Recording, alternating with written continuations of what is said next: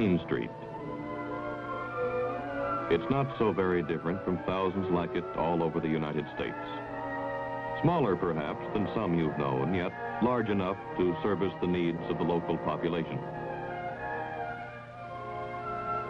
It has a modern drugstore where you can find hundreds of items from aspirin and razor blades to Cokes and chocolate sundaes. As usual, it's the favorite hangout for the younger set, who spend their leisure time indulging in laughter, calories, and that great American institution, the jukebox.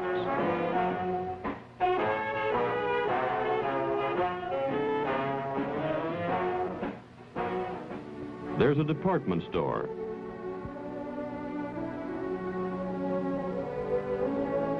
Featuring the latest spring fashions.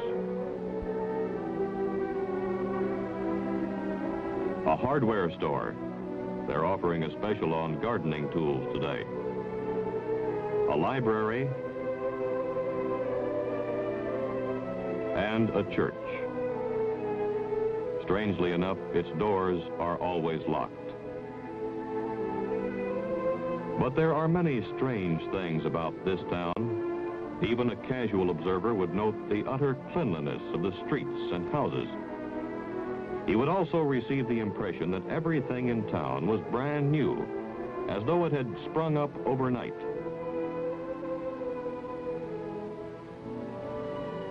A closer examination of the inhabitants would reveal that all of them seemed to be in their early 20s. Policemen, businessmen, mechanics.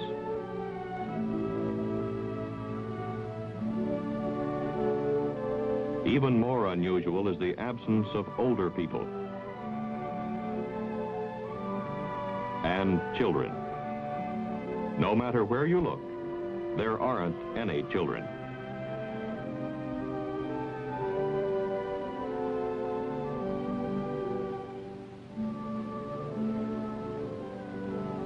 Yet the population seems large enough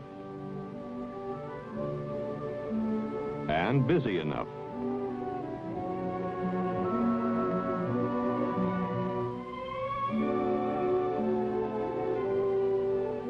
Most of the activity seems to center around the campus of a small college that is located in the center of town. As a matter of fact, the town is merely an extension of these classrooms. This is no ordinary school. The students here have been handpicked from thousands of applicants all over the country. Although they may come from different walks of life, certain characteristics are common to all. They are brilliant and determined. We turn now to the subject of motor travel in the United States of America. You will find that as you drive from city to city, that few Americans any longer use the centralized hotels which have been a part of their past. Instead, they use small places of residence on the outskirts of cities, on the main highways, which are called motels, motor hotels, motor courts, and the like. But first, before going into this subject in more detail, we will see a short training film in which you will see demonstrations of devices which have been used successfully in the past, as well as some of the latest models that are available. Pay close attention.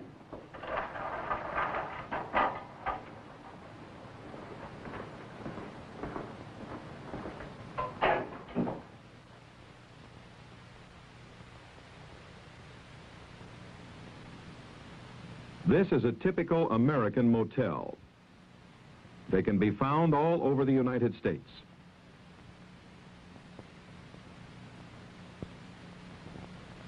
Since most Americans use automobiles as their basic mode of transportation, motels have become very popular. Because of the luxurious facilities that most motels offer, even those who travel by rail or air seem to prefer them to the ordinary hotels that are found near transportation terminals. As you can see, the interior of this room offers many opportunities for the use of surreptitious listening devices. A few years ago, the only devices available to us were tiny microphones, which could be installed behind the walls or under the floors. However, the installation of these microphones took time, and the accompanying wire made them susceptible to discovery. Today, we are no longer faced with that problem. To the unpracticed eye, there is nothing suspicious about this room. Nevertheless, these men are, for all practical purposes, speaking directly into a microphone. As part of the decor, most motel rooms display inexpensive lithographs enclosed in a simple frame. This one, however, is used to camouflage one of the simplest devices available.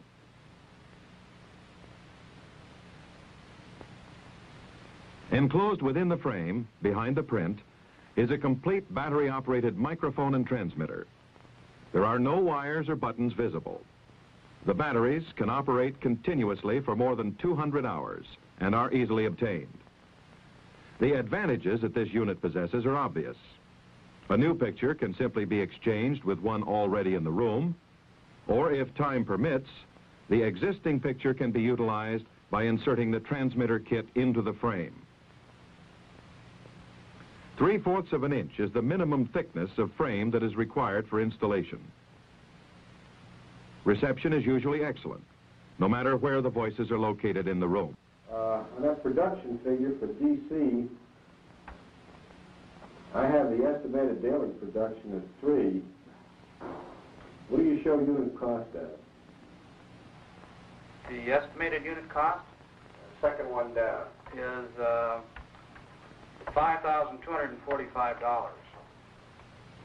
Not only can a conversation be plainly heard, but a permanent record made, one that can be used for future reference, simply by using this small tape recorder in conjunction with the rest of the equipment. The listener doesn't have to be close to the transmitter. He can be a block away, sometimes up to 1/4 of a mile away, if conditions are just right. A passerby would notice nothing out of the ordinary here, just a motorist checking his route on a road map. Appearances can deceive. That hearing aid in his ear is actually wired to a tiny receiver, which allows him to hear what is being said in the motel room. I think they should. I don't see any reason. A permanent record of the conversation can be made under these circumstances just as easily as if he were hidden from view. The recorder can be hidden quite simply, as this man has done. There is enough wire on the spools to record continuously for 4 hours if necessary. Volume controls are simple to make. However, entry is not necessary in order to hear what is being said within a room. If the wall is so thick that the sound waves are blurred or otherwise indistinct, a long metal probe can be attached to the mic and pushed through the inner wall to the inside of the wall of the other room.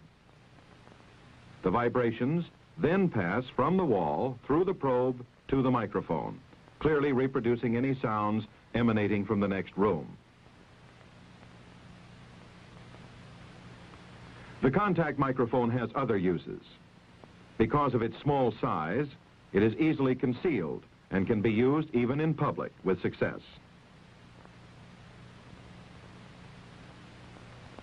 It is a simple matter to lean against a telephone booth without attracting attention. The microphone is simply carried in a coat or trouser pocket and pressed against the glass. The conversation can be heard clearly by the listener.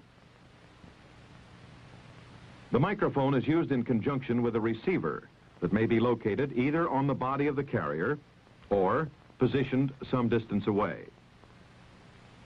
These are only a few of the devices that are available. Let's look at them again. The picture frame transmitter. It can transmit all the sounds in an average room as far as 1/4 of a mile under optimum conditions. The contact microphone with different sized probes. It may be used with or without the probes and will faithfully reproduce all the sounds within an average room. Wristwatch mic. It will pick up a voice clearly up to a distance of 12 feet.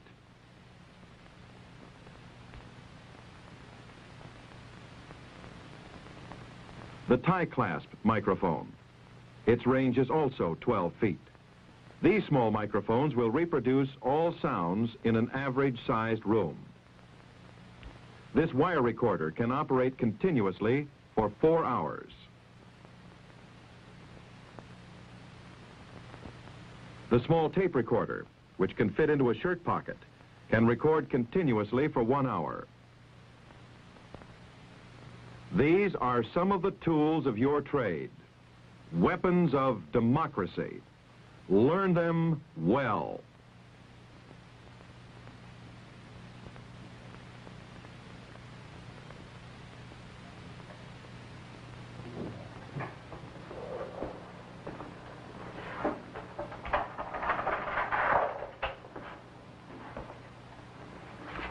After lunch, you will have an opportunity to try each of the devices which you saw in the film.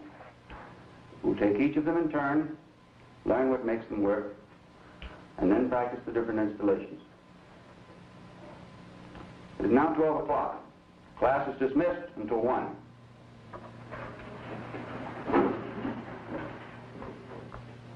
No, this is no ordinary college. The curriculum offers conventional courses in American history, geography and chemistry, plus some in photographic techniques, electronics, encrypting and decoding, and lab courses in the use of explosives.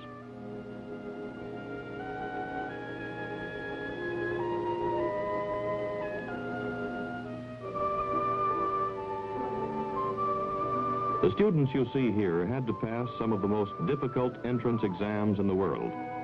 They are a special group. They have to be. The rest of the town's population is just as special. The entire town is a duplicate of what you would find all over the United States.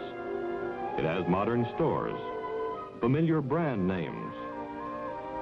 The menus offer nothing but standard American dishes.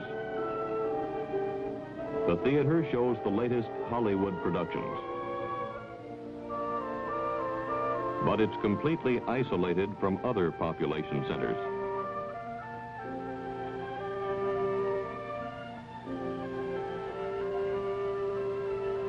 And entirely surrounded by barbed wire and armed guards.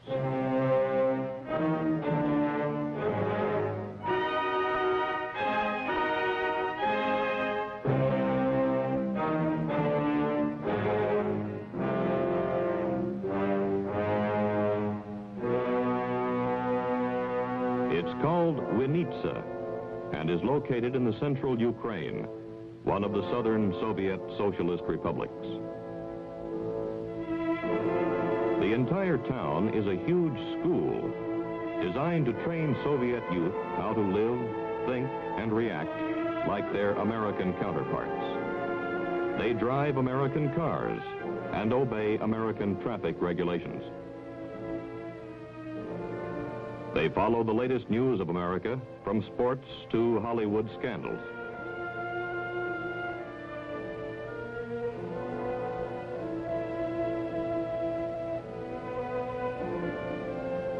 Their English is not only flawless, but they specialize in dialects and accents. All of the inhabitants in town are instructors. They coach the students how to conduct themselves. They're even taught how to buy like an American.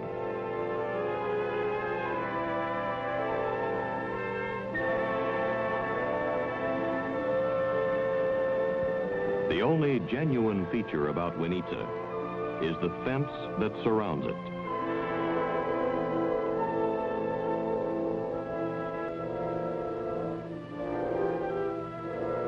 Winitsa, School for Spies. Small town, USSR.